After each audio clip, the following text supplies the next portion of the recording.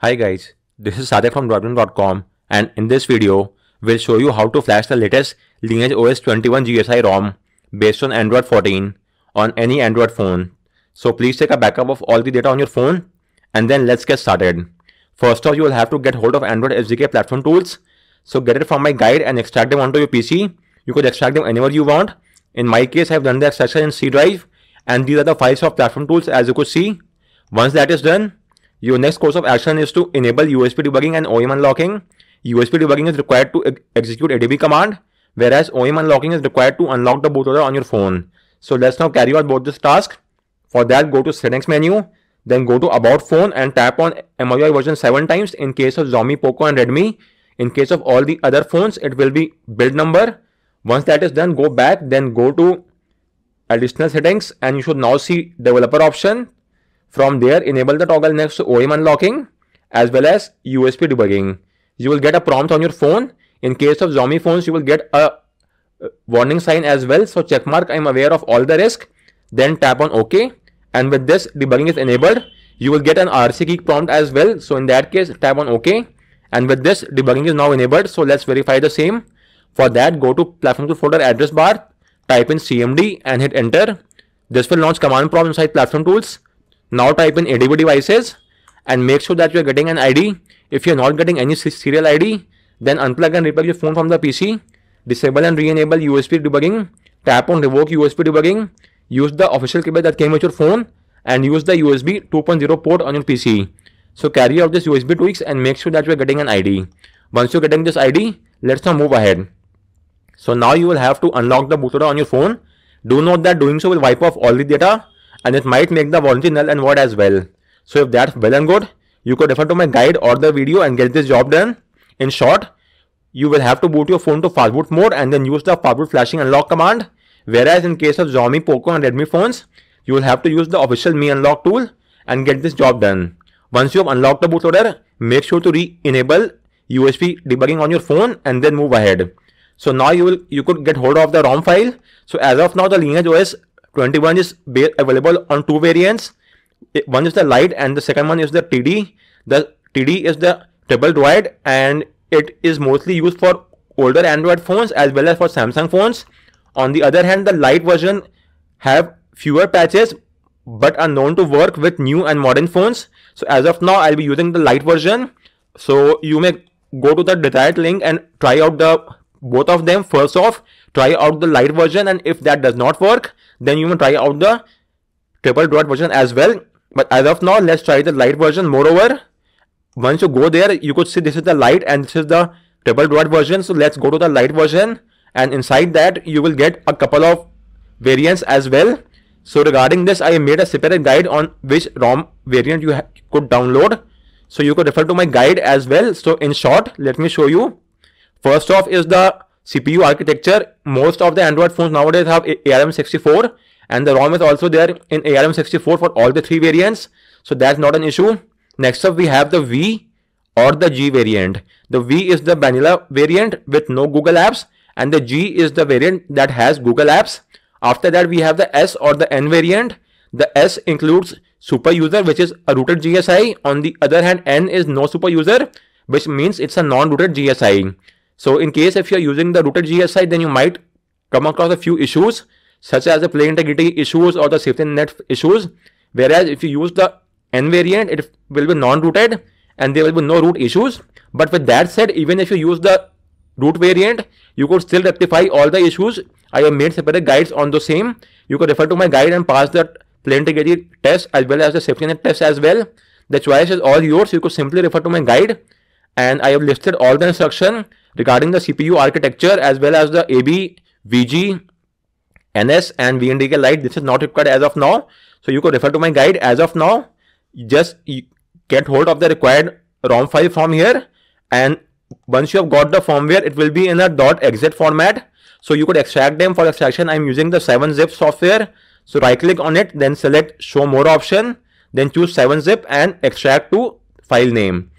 With this, you will get the file inside this IMG folder. So simply copy this entire IMG ROM file and transfer it to the platform folder on your PC.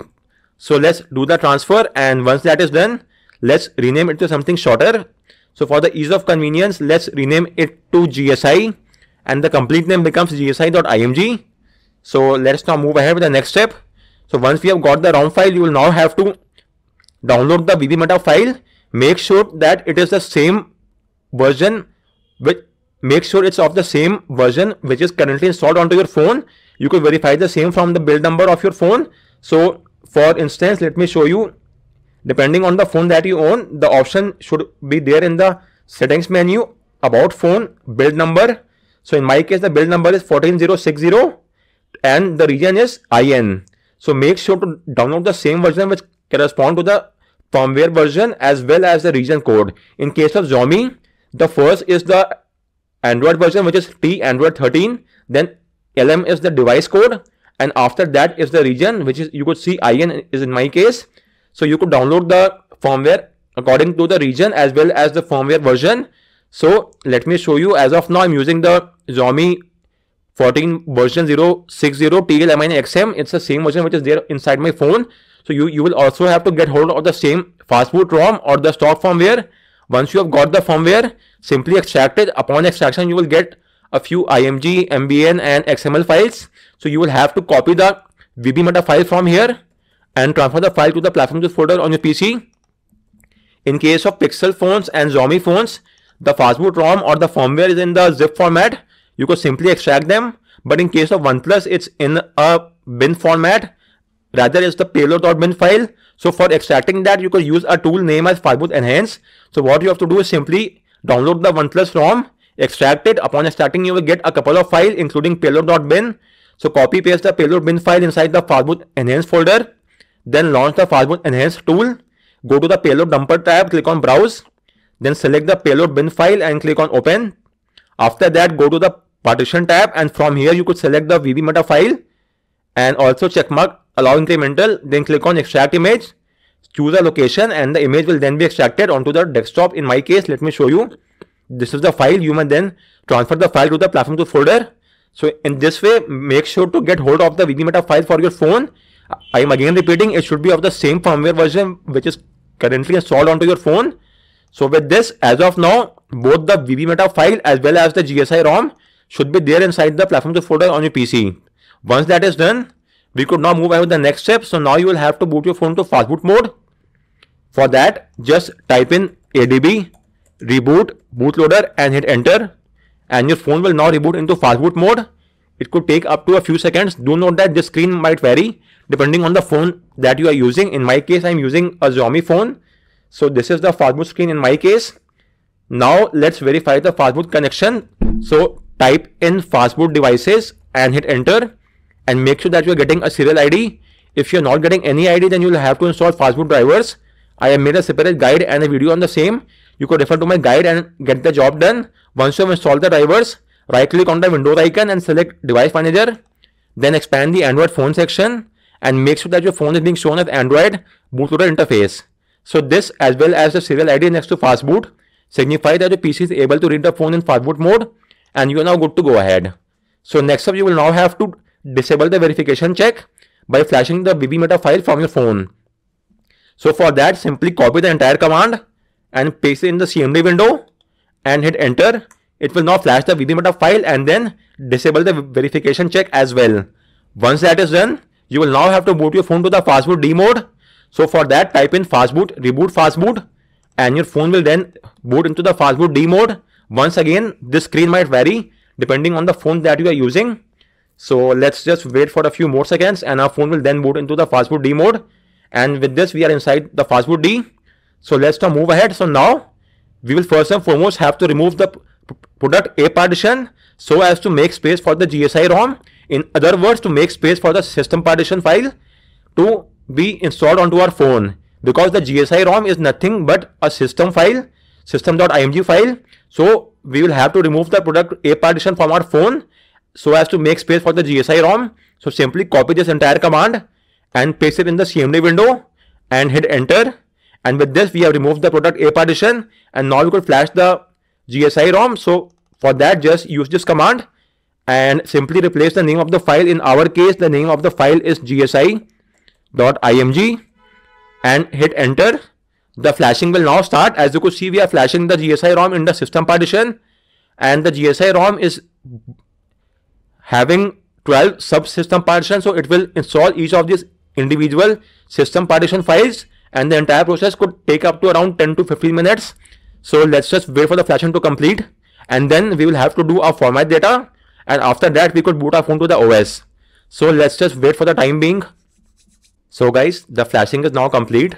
Now your last course of action is to do a format data. This will wipe off all the data from your phone. So just type in fastboot space -w and hit enter, and it will now start doing a format data. Once that is done, you could now boot your phone to the OS. For that, type in fastboot reboot and hit enter, and your phone will now reboot into the OS. Do keep in mind that the first boot up might take up some additional time frame. This is completely normal and nothing to worry about. Moreover, let's just wait for the boot animation to show up. Once that happens, it signifies that the flashing has been done successfully. So let's just see. So as you could see, it's the LineageOS boot animation, and this means that the flashing has been done, and the first boot up could take up to 30-40 seconds. This is all normal and nothing to worry about. So let's just wait for a phone to boot up. So guys, the boot up was somewhat very fast. That was not expected. In fact, that's quite good to see. Anyways, let's get started with the OS setup, and as of now, I'll skip the initial setup process and take you to the OS. It will take me just a few more seconds, so let me skip all this. If you want, you may restore the data right away, but as of now, I'll skip the restore as well. And with this, we are inside the latest LineageOS 21 OS based on Android 14, and this is the QS tiles as you could see from here, and this is the app drawer home screen, and this is the app drawer. And since I have used the super user version, I have the super user app as well. Then I'll have to complete the root process that I may do later on. Anyway, let me show you the ROM process as well. So these are all the LineageOS ROM that come pre-installed, as you might be aware of the same. Apart from that, this is the settings menu, and these are the few tweaks that comes with every PHH based ROM. So if there is any issue with the audio, then you could carry out these tweaks. Do note that there is no universal fix as such. You will have to keep on trying until you achieve the success. With that said, as you could see, the screen resolution and refresh rate you could tweak from here and choose the maximum one if you want, but that will consume more battery. Apart from that, you may override the minimum brightness as well, override voice over LTE and spoof system properties. This is only required for rooted phones. So in case if you are using the super user build of the ROM, then you should enable this, and you might be able to pass the safety net and play integrity. And these are the few. IMS is mostly required if you are facing any issues with VoLTE, or yes, mostly for VoLTE in case of 5G and in Indian region, whereas for using the Jio 5G phones, in that case Jio 5G carrier SIM, in that case that might be required an IMS. And apart from that, these are the same UI that you get across all the OS, and this is the wallpaper and screen that you could select from here and choose the UI accordingly. It picks up the major color depending on the wallpaper. So as of now, the LineageOS main color is green, so it's picking up that itself. Apart from that, you could also choose from some other colors as well, and it will change the theme accordingly, as you could see from here. So as of now, let's go with the LineageOS as well. You could also enable the dark theme, and apart from that, let's enable the device shortcut. Would be there on the lock screen across both the left and right corner of your phone. As you could see, we have both implemented. Then on the home screen, you could implement the themed icons. So let's verify the same, and as you could see, it's implemented. Apart from that, you could also change the app grid and take up to 6x6. In Pixel phones, it's mostly till 5x5, but we are getting a few additional options in the Pixel ROM, which is good to see. Then you could change the Wi-Fi and all such icon pack as well. And it will not only change the Wi-Fi icon pack, but it will also change the icons corresponding to battery and everything which is shown in the status bar. As you could see from here, all the 6 icons will be changed, whatever you choose from here. So as of now, let's go with the default one. And apart from that, we have a few font style as well that you could select. And this is the default one. Finally, The icon shapes are there which you could choose from and apply it. So it has a few UI tweaks. This is exactly similar to what you will get in the stock Pixel UI, and these are all those features. Tap to sleep, so double tap to sleep is also there and it's working. Double tap to wake requires some custom kernel, so that might not work. And apart from that, you have a few other tweaks as well, similar to what you get with the Pixel. And these are the IMS version, and as you could see, it's on the latest Android 14 build. So guys, on that note, I round up this video. If you have any queries, do let me know in the comment section, and thanks a lot for watching.